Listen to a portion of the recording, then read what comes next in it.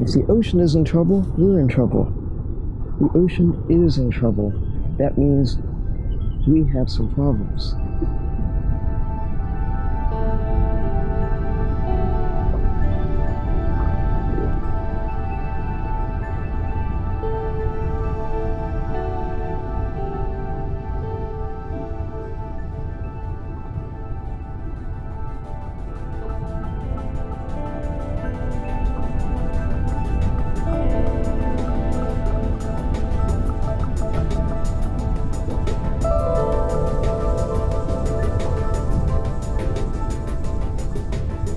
Our lives depend on life on Earth, and most of life on Earth is in the sea.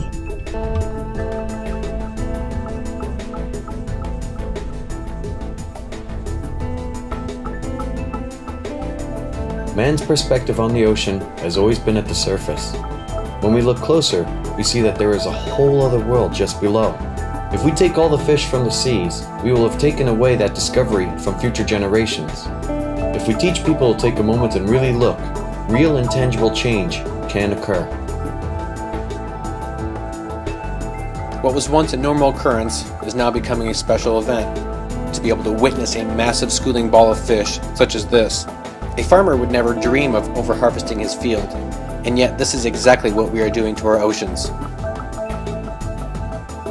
Our oceans are in need of balance. Without it, they cease to thrive. Pulling fish out of the seas at an alarming rate is quickly destroying this, allowing for a devastating domino effect. How can we expect the oceans to be fruitful if we as a species keep pillaging the next generation? Why on earth we take out and consume vast amounts of eggs, or pregnant fishes, or juvenile stock is beyond belief. This painting is called Handful of Screams Call Out for Worldwide Protection. It illustrates the issue of the oft-desperate survival of the bluefin tuna. The numbers painted on the fish represent dates. One specifically is 2048, the year predicted when commercial fishing will collapse. We are sucking all the life out of the ocean as though resources are infinite. In truth, we are already scratching the bottom of the barrel. The Food and Agricultural Organization estimates that over 70% of the world's fish species are either exploited or depleted. By capturing fish faster than they can reproduce, we are disrupting entire ecosystems that interact with those species, from the food they eat to the predators that eat them. Targeted fish species are not the only victims. Sometimes, the non-targeted auxiliary animals, which as a group are called bycatch, suffer greatly. Upwards of 8 to 10 pounds of bycatch are sometimes thrown overboard to land 1 pound of shrimp. All preceding history, it's only in the last few million years, really the last 10,000 years, that people have really gained access to the sea with the ability to take on any scale that matters, mostly in the last 100 years, and even more importantly, in the last few decades. As a young boy, well into my adulthood, I lived in what we jokingly called a small drinking town with a fishing problem. The truth, however, is actually quite different, and the development of advanced technologies has afforded fishermen the ability to catch nearly every fish in the sea. When longlining was first instituted, it was not unusual to catch 400 and 500-pound swordfish. Within 40 years, however, consumer demand and modern technology overtook supply. By the 1990s, the Northwest Atlantic fishery was declared overfished and closed for 10 years. Reopened today, Northwest Atlantic swordfish now average 100 pounds. We've taken all the fish from the sea.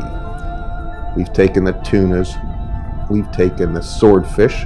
Swordfish used to weigh 450 pounds coming out of water. Now the average swordfish coming off a swordfish boat is less than 60 pounds. And there's fewer and fewer and fewer of them. I'm haunted by the vision of those in the future who will look back on those of us who were here at the beginning of the 21st century asking, why didn't you do something while there was still time, while there were still bluefin tuna swimming around in the ocean, while there still were great whales, while there still were plenty of sharks in the sea?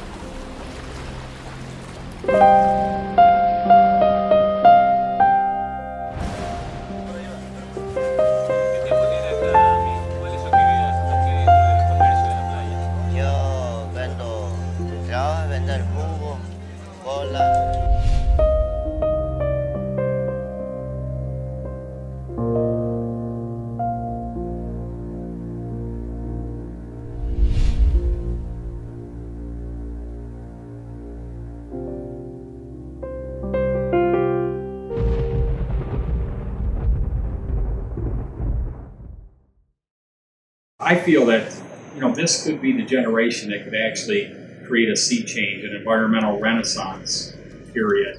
And I'm really inspired. And as I talk to people, young people in particular, about these issues regarding protection of our water planet, I'm very encouraged because they're very creative with their ideas and they care deeply. They want to be the generation that actually takes action to ensure that we have a healthy planet. We still have an opportunity to secure an enduring future for life in the sea, for life on Earth, for our lives. During the 90s, the local fishermen from a very small town in the Sea of Cortez, Baja California, Mexico, aware of the precarious situation and declining fisheries in their nearby coral reefs, made an unprecedented and brave decision. They stopped all commercial fishing and made the necessary negotiations for this area to be declared a national marine park. The results have been incredible. The fish population increased by 450% and their size are far bigger than the ones outside the park. It produces over 500,000 tons of fish that every year migrate to adjacent areas, thus benefiting local fisheries. While diving, the scenery resembles of how the oceans were before overfishing, before human predation. I hope the great success of Cabo Pulmo serves as an example for other overfished areas of the world. Alaska hosts two of the most prolific sockeye runs in the world. Our fish populations are amongst the most intensively monitored and managed species and have proven the benefit of such with abundant cyclical runs.